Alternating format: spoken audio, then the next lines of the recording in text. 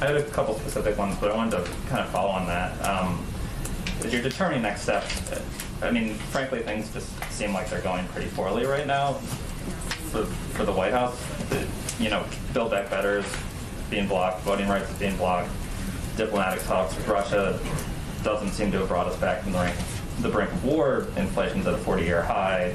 The virus is setting records for infection. So as we kind of hit this one-year period and a period where everything seems like it's in pretty rough shape, or nearly everything, which is not an invitation, I guess, to list off some other things. I don't know which reporter this is, but this is an extremely valid question. I'm wondering, at what point do you take stock and say that things need to change internally, whether it's...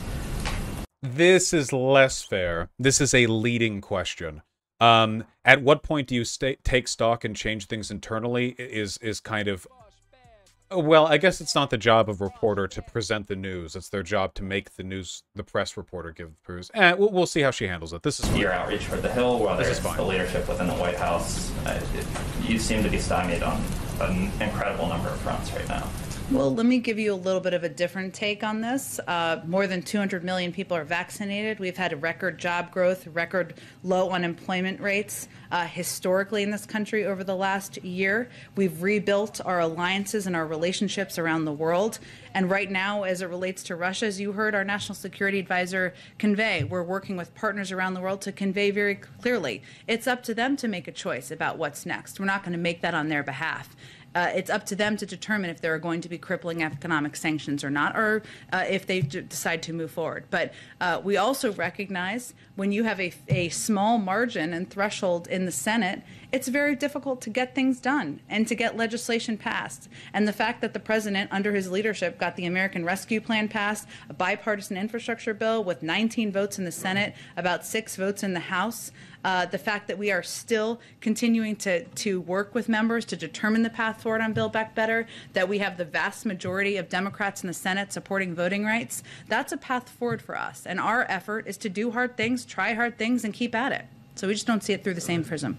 So the sense is things are going well, there's no need for change right now. I think that having worked in a White House before, you do hard things in White Houses. You have every challenge at your feet, laid at your feet, whether it's global or domestically. And we could certainly propose legislation to see if people support bunny rabbits and ice cream, but that wouldn't be very rewarding to the American people. So the president's view is we're going to keep pushing for hard things, and we're going to keep pushing the boulders up the hill to get it. This is the problem that you have when you don't have ideologues in politics. Republicans are ideologues. They may not necessarily believe the stuff they're talking about, but they'll make you believe they believe the stuff they're talking about. They will hammer on those points. But this is like, oh, God, First of all, there are so many things you could say in your own defense, but, like, this is not a time to be defensive, okay? Like, oh my God, can you imagine if there were... How do I... Hold on, I'm going to give my take. I had a couple specific ones, but I wanted to kind of follow on that. As you're determining next steps, I mean, frankly, things just seem like they're going pretty poorly right now for the White House. Build Back Better is being blocked, voting rights is being blocked, diplomatic talks with Russia doesn't seem to have brought us back from the brink of war. Inflation's at a 40-year high. The virus is setting records for infection. So as we kind of hit this one-year period and a period where everything seems like it's in pretty rough shape, or nearly everything, which is not an invitation, I guess, to list off some other things. I'm wondering, at what point do you take stock and say that things need to change internally, whether it's your outreach for the Hill, whether it's the leadership within the White House. You seem to be stymied on an incredible number of fronts right now. Well, let me give you a little bit of a different take on this. All right. First of all, we are doing everything that we can to address the issues that you have brought up. Some of them are more or less out of our control. Inflation does seem to be affecting the world right now. It is a global matter. It is a matter that can be resolved through global policy addresses, but not something that we are capable of single-handedly, meaningfully addressing on our own. A combination of pandemic-related supply shortages and breakups to our supply chain have led to a general increase in the cost of many goods, and we're doing everything that we can to fix that by getting our supply chains back in order. The easiest way to do that is to continue addressing the COVID pandemic. Now, I understand that this has been a difficult topic, but we have to understand, as Americans, there is nothing right now which is more important than getting over COVID. We do have increased vaccination rates. We do have an unparalleled access to the infrastructure necessary to get people vaccinated. And I sincerely hope that not only do my fellow Americans make the right choice and get themselves vaccinated to make this country strong again, but that the people they vote for encourage them to do the same.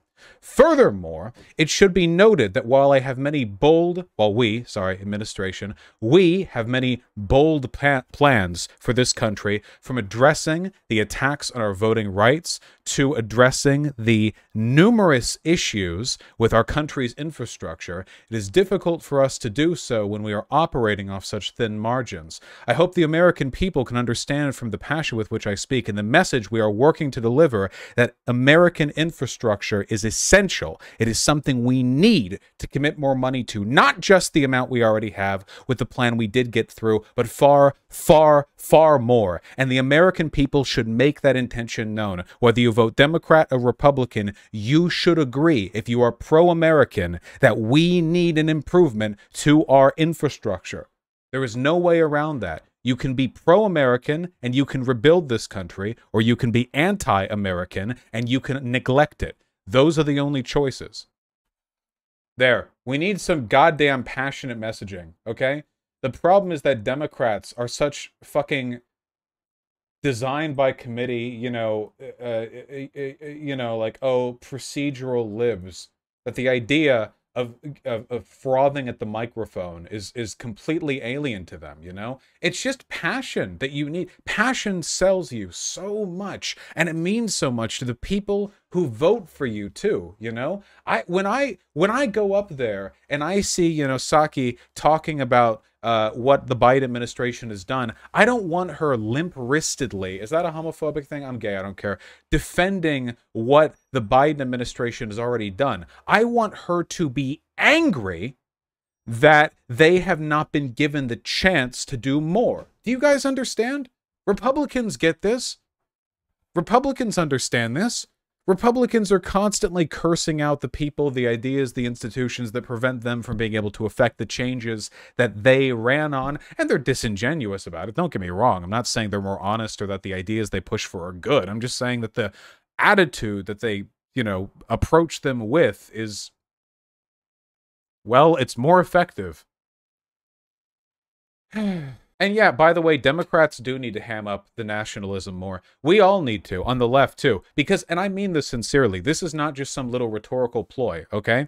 If you don't support the Build Back Better plan or other ways of addressing infrastructure, you are anti-American. I sincerely believe that without a hint of irony or optical play or any weird rhetorical gist. That is, I completely and sincerely mean that. And you should say it with your whole chest every time you can. You should bring this up constantly. Maybe that's not like nationalist, like, framing or whatever, but you know what I mean. Vaush populism, exactly. That's what we need. We need that. Pro-American is getting COVID under control. 800,000 Americans are dead. You just want Dems to be more populist? Well, I want them to be a lot more many things, but populist would be nice. We live in a populist era. People are populist right now. The Democratic Party's insistence on maintaining their allegiance to Hillary Clinton types is going to be the death of the tiny, narrow, fragmented chance of a possible hope of a shadow of a doubt that they could maybe do something to improve the circumstances even remotely. I mean, whatever fraction of a fraction of a fraction of a fraction we're dealing with here, the Democrats being firmly institutionalist is not helping us. Yeah, it's not 1997 anymore. We're not in the middle of a boom economy. We're not pre 9/11. It's not before the war on terror. It's not during, the Clinton admin. We're not in that time, and we don't have that anymore.